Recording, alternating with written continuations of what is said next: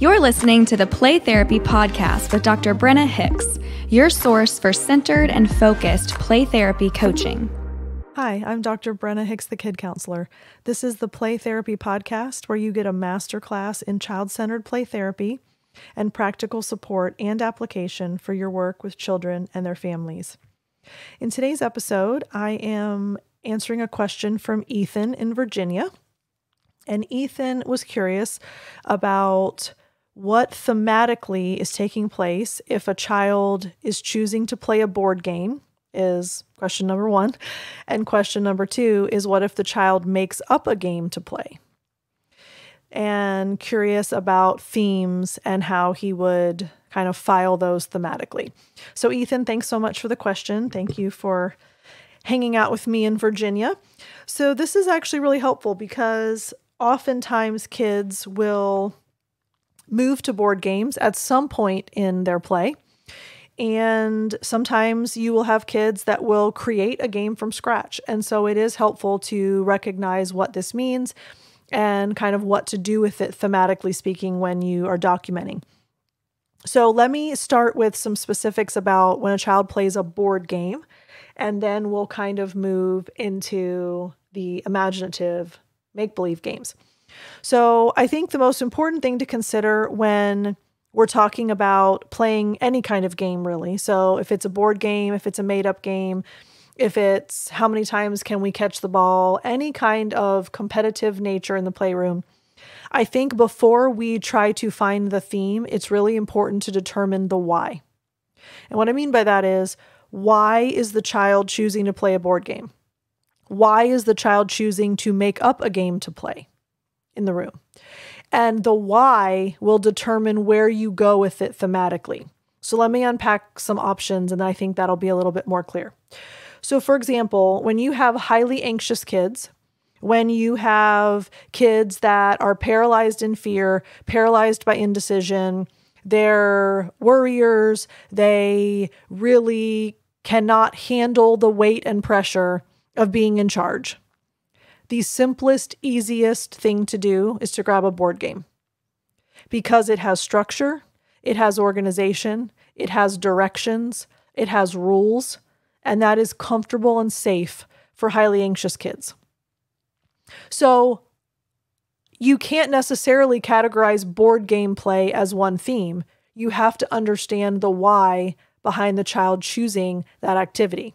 So if the child is choosing a board game, especially early on in the process, because it is comfortable and safe for them because they have such high levels of anxiety, then that is actually an antidote to their anxiety, and it is that they are not ready to dive into deeper work yet. So that is playing it safe, essentially. Not that that is a theme, but if you understand the child is not ready to move into work phase yet, and they're choosing safe options in the playroom right now, that does actually help you understand where the child is. So another reason that a child might play a board game is because they have an insatiable need to win. So if a child sets up Candyland, for example, and pulls out all of the specialty cards, and if you all are not familiar with the game Candyland, first of all, you should have it in your playroom.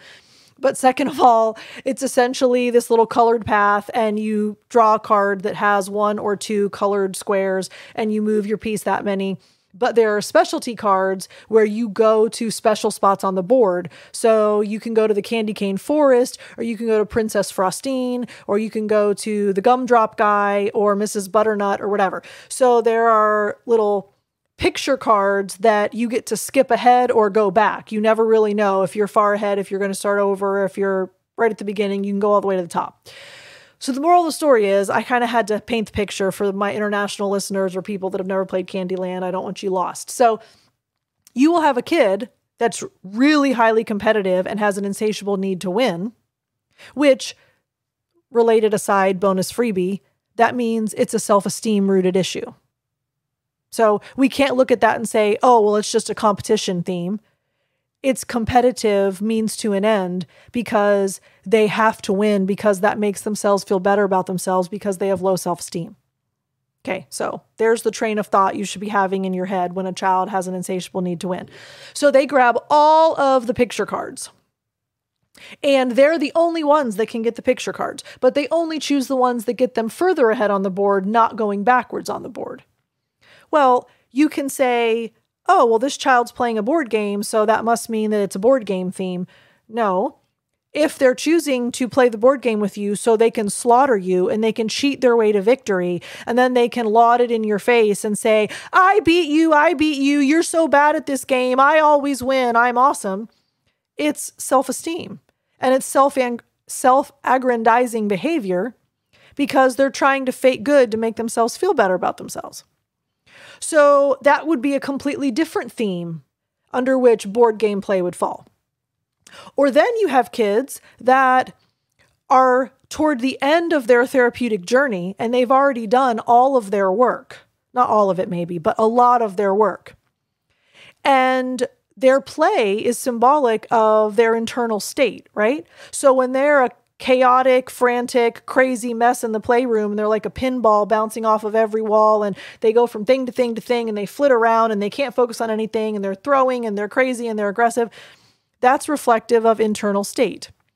But when a child comes in and says, let's play a game, and they sit down, and they're calm, and they're centered, and they're able to sit for 30 minutes and play a game with you, and their whole demeanor is just one of stability and peace and comfort, that is reflective of their internal state as well.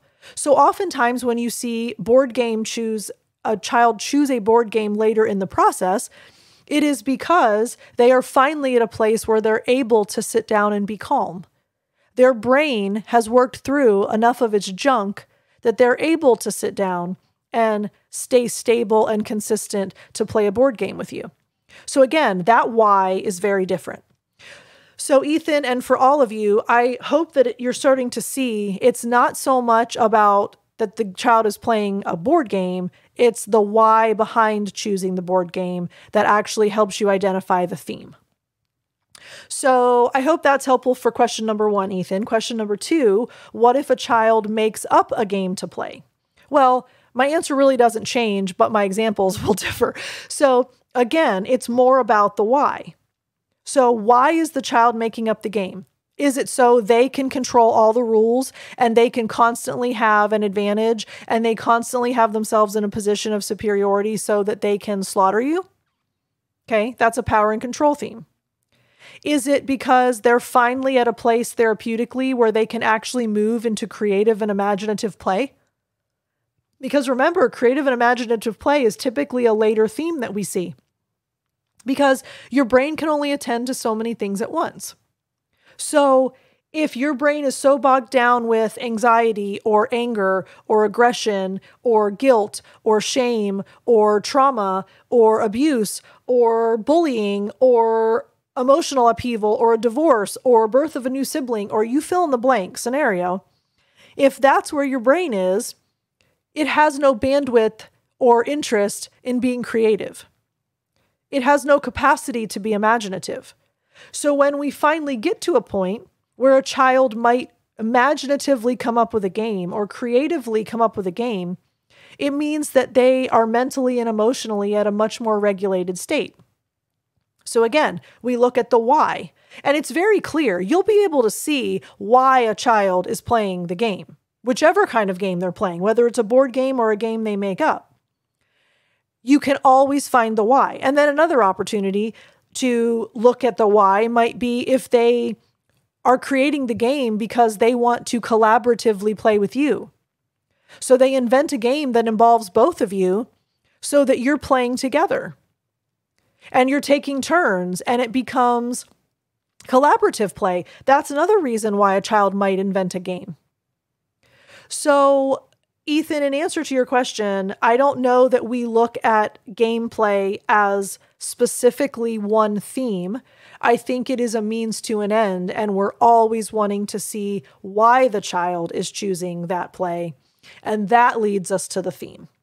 So Ethan, thank you so much for the question. Thank you for reaching out. I think that's a really helpful thing for us to keep in mind. So I hope that you all find benefit in that. And as your kids in your playrooms are playing games of any sort, I hope that that is kind of something you can filter and you can recognize the intention behind the gameplay so that that can lead you to what they're working on, what issues they're facing, and the root cause of that behavior in their play.